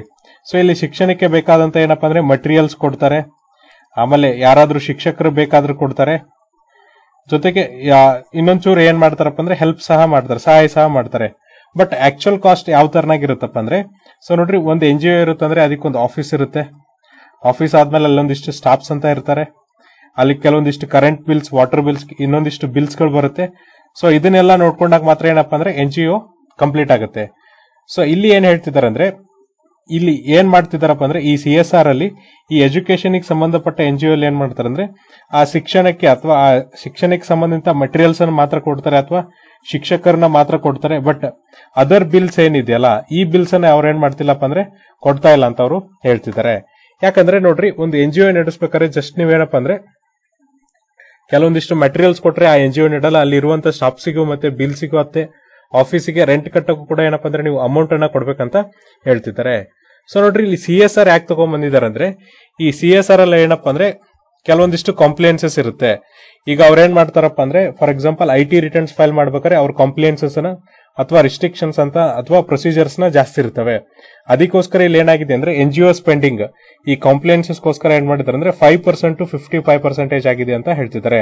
ಅಂದ್ರೆ 5% to 55% ವರೆಗೂ ಏನ್ ಮಾಡ್ತಾರೆ ಅಂದ್ರೆ ಈ ಕಾರ್ಪೊರೇಟ್ ಸೋಷಿಯಲ್ ರೆಸ್ಪಾನ್ಸಿಬಿಲಿಟಿ ಏನಿರುತ್ತಲ್ಲ ಅದಕ್ಕೋಸ್ಕರ ಏನಪ್ಪಾ ಅಂದ್ರೆ ಅವರು ಸ್ಪೆಂಡಿಂಗ್ ಅನ್ನ ಮಾಡ್ತಿದ್ದಾರೆ. ಬಟ್ ಆಕ್ಚುಯಲ್ ಸ್ಪೆಂಡಿಂಗ್ ಏನ್ ಮಾಡ್ಬೇಕಲ್ಲ ಅದ್ರ ಮೇಲೆ ಆಗ್ತಿಲ್ಲ. ಜೊತೆಗೆ ನೋಡ್ರಿ, ಪ್ರೀ COVID-19 ಲೆವೆಲ್ ಅಲ್ಲಿ ಏನಪ್ಪಾ ಅಂದ್ರೆ NGO ಸ್ಪೆಂಡಿಂಗ್ ಗೆ ಎಷ್ಟು ಅಮೌಂಟ್ ಇರ್ತಿತ್ತು ಅಂದ್ರೆ ಅಟ್ಲೀಸ್ಟ್ ಒಂದು 5 months ವರೆಗೂ ಏನಪ್ಪಾ ಅಂದ್ರೆ ಅವರಿಗೆ NGO ನಡೆಸುವಷ್ಟು ಫೈನಾನ್ಸ್ ಇರ್ತಿತ್ತು. ಬಟ್ ಆಫ್ಟರ್ ಪೋಸ್ಟ್ ಕೋವಿಡ್ ಏನಪ್ಪಾ ಅಂದ್ರೆ ಇದು 3 ತಿಂಗಳಿಗೆ ಬಂದಿದೆ. ಹಾಗಾಗಿ NGOs ಏನಪ್ಪಾ ಅಂದ್ರೆ ತುಂಬಾ ಕಷ್ಟ ಕಾಲದಲ್ಲಿದೆ ಅಂತ ಹೇಳ್ತಿದ್ದಾರೆ. ಜೊತೆಗೆ ನೋಡ್ರಿ, ಆಥರ್ ಇನ್ನೂ ಒಂದು ಏನ್ ಹೇಳ್ತಿದ್ದಾರೆ ಅಂದ್ರೆ ಈ CSR ಫಂಡಿಂಗ್ ಮಾಡ್ತಾರಲ್ಲ ಈ CSR ಫಂಡಿಂಗ್ ಅಲ್ಲಿ ಏನ್ ಮಾಡ್ಬೇಕಪ್ಪ ಅಂದ್ರೆ ಈ CSR ಅಲ್ಲಿ ಅಂದ್ರೆ ಕಾರ್ಪೊರೇಟ್ ಸೋಷಿಯಲ್ ರೆಸ್ಪಾನ್ಸಿಬಿಲಿಟಿ ಇರುತ್ತಲ್ಲ, ಬಹಳಷ್ಟು ಜನಕ್ಕೆ ಏನಪ್ಪಾ ಅಂದ್ರೆ NGO ಯಾವ ತರನಾಗಿ ಕೆಲಸ ಆಗುತ್ತೆ ಅಥವಾ ವರ್ಕ್ ಆಗುತ್ತೆ ಅಂತ ಗೊತ್ತಿರಲ್ಲ. ಅದಕ್ಕೋಸ್ಕರ ನೀವ್ ಏನ್ ಮಾಡ್ಬೇಕಂದ್ರೆ ಅಲ್ಲಿ ಒಂದು ಟೀಮ್ ಅನ್ನ ರೆಡಿ ಮಾಡ್ಬೇಕು. ಸೊ ಆ ಟೀಮ್ ಏನ್ ಮಾಡ್ಬೇಕಂದ್ರೆ ಕಂಪ್ಲೀಟ್ NGO ಆಪರೇಷನ್ಸ್ ಯಾವ ತರ ಆಗುತ್ತೆ ಅಂದ್ರೆ ಯಾವ ತರನಾಗಿ ಅದು ಕೆಲಸವನ್ನ ಮಾಡುತ್ತೆ ಅಂತ ಸ್ಟಡಿ ಮಾಡಬೇಕು. ಈ ಕೆಲಸವನ್ನ ಸ್ಟಡಿ ಮಾಡಿದ್ಮೇಲೆ ಏನ್ ಮಾಡ್ಬೇಕಪ್ಪ ಅಂದ್ರೆ ಫಂಡ್ ಅನ್ನ ರಿಲೀಸ್ ಮಾಡಬೇಕು. ಸೊ ಇದನ್ನ ಮಾಡೋದ್ರಿಂದ ಏನಾಗುತ್ತಂದ್ರೆ ಆ NGO ಕೂಡ ಏನಪ್ಪಾ ಅಂದ್ರೆ ತುಂಬಾ ಸುಲಲಿತವಾಗಿ ನಡೆಯುತ್ತೆ. ಫಾರ್ ಎಕ್ಸಾಂಪಲ್ ನೋಡ್ರಿ, ಈಗ ಏನಾಗ್ತಿದೆ ಅಂದ್ರೆ CSR ಫಂಡಿಂಗ್ ಅಲ್ಲಿ ಯಾವುದೇ ತರನ ಅಂತ ಈ NGO ರಿಲೇಟೆಡ್ ಟೀಮ್ ಇಲ್ಲದೆ ಇರೋದ್ರಿಂದ ಏನಪ್ಪಾ ಅಂದ್ರೆ ಡೈರೆಕ್ಟ್ ಆಗಿ ಅವರು ಫಂಡ್ ಅನ್ನ ರಿಲೀಸ್ ಮಾಡ್ತಾರೆ. ಆ ಫಂಡ್ ಏನಪ್ಪಾ ಅಂದ್ರೆ ಆ ಬೇಸಿಕ್ ನೀಡ್ಸ್ ಏನಿರುತ್ತೆ ಅದಕ್ಕೆ ಮಾತ್ರ ಸ್ಯಾಟಿಸ್ಫೈ ಆಗುತ್ತೆ. ಬಟ್ ಆಫೀಸ್ಗಾಗ್ಲಿ ಸ್ಟಾಫ್ಸ್ಗಾಗ್ಲಿ ಬಿಲ್ಸ್ಗಾಗ್ಲಿ ಏನು ಅವ್ರು ಕೊಡ್ಬೇಕಲ್ಲ ಅದಕ್ಕೋಸ್ಕರ ಅಮೌಂಟ್ ಇರೋದಿಲ್ಲ ಅಂತ ಅವರು ಹೇಳ್ತಿದ್ದಾರೆ. ಹಾಗಾಗಿ ಇಲ್ಲಿ ಆಥರ್ ಏನ್ ಹೇಳ್ತಿದ್ದಾರೆ ಅಂದ್ರೆ ಪ್ರತಿಯೊಬ್ರು ಕಾರ್ಪೊರೇಟ್ ಎಲ್ಲ ಏನಪ್ಪಾ ಅಂದ್ರೆ NGOಗೋಸ್ಕರನೇ ನೀವು ಒಂದು ಟೀಮ್ ಅನ್ನ ರೆಡಿ ಮಾಡಿ ಆ ಟೀಮಿನ ಜೊತೆ ಕಮ್ಯುನಿಕೇಟ್ ಮಾಡಿ NGO ವರ್ಕಿಂಗ್ ಹೆಂಗಾಗುತ್ತೆ ಅಂತ ತಿಳ್ಕೊಂಡ್ರೆ ಅವಾಗ ಏನಾಗ್ತದೆ ಅಂದ್ರೆ NGO ವರ್ಕಿಂಗ್ ನೇಚರ್ ಗೊತ್ತಾಗುತ್ತೆ. ಜೊತೆಗೆ ಎಷ್ಟು ಫಂಡ್ ಅನ್ನ ರಿಲೀಸ್ ಮಾಡಬೇಕು, ಎಷ್ಟು ರಿಲೀಸ್ ಮಾಡಿದ್ರೆ ನಿಮ್ಗೆ ಏನಪ್ಪಾ ಅಂದ್ರೆ NGO ನ ಸಪೋರ್ಟ್ ಮಾಡಕ್ಕಾಗತ್ತೆ, ಸಸ್ಟೈನ್ ಮಾಡಕ್ಕಾಗತ್ತೆ ಅಂತ ಹೇಳ್ತಿದ್ದಾರೆ. ಸೊ ನೋಡ್ರಿ, ಓವರ್ ಆಲ್ ಏನಪ್ಪಾ ಅಂದ್ರೆ ಒಂದು NGO ನ ತಿಳ್ಕೊಬೇಕಂದ್ರೆ ನಾವೇನ್ ಮಾಡ್ಬೇಕಂದ್ರೆ ಅದ್ರ ಬಗ್ಗೆ ಕಂಪ್ಲೀಟ್ ಸ್ಟಡಿ ಮಾಡಿ ಅದ್ರ ಫಂಡಿಂಗ್ ಪ್ರೊಸೆಸ್ ಅನ್ನು ನೋಡಿದಾಗ ಮಾತ್ರ ಗೊತ್ತಾಗುತ್ತೆ. ಸೊ ನೋಡ್ರಿ, ಇದು ಏನಪ್ಪಾ ಅಂದ್ರೆ ಇವತ್ತಿನ ಹಿಂದೂ ಅನಾಲಿಸಿಸ್. ನಾಳೆ ಮತ್ತೊಂದಿಷ್ಟು ಆರ್ಟಿಕಲ್ಸ್ ಮತ್ತೆ ಎಡಿಟೋರಿಯಲ್ ಅನಲೈಸ್ ಮಾಡೋಣ. ಅಲ್ಲಿವರೆಗೂ ನೋಡ್ತಾ ಇರಿ classic education YouTube channel. Thank you.